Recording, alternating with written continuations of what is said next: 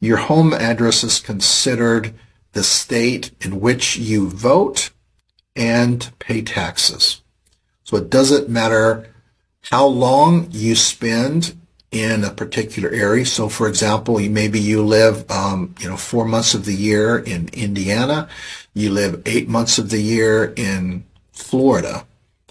That part of the situation doesn't matter. What matters is where you have yourself listed as paying taxes and voting.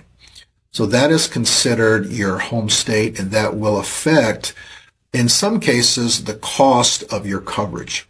If you have a Medicare supplement policy, the monthly cost of your Medicare supplement policy is determined by your zip code, which is, of course, dependent on what state that you're in. Another question that comes up regarding this topic is, what if you make a permanent move? If you move from one state to another state and this is a permanent move, how does this affect your insurance, and what steps do you need to take in this process? Now, in regards to a Medicare supplement policy, nothing needs to be done and your coverage will not change. A Medicare supplement policy is good in any part of the country.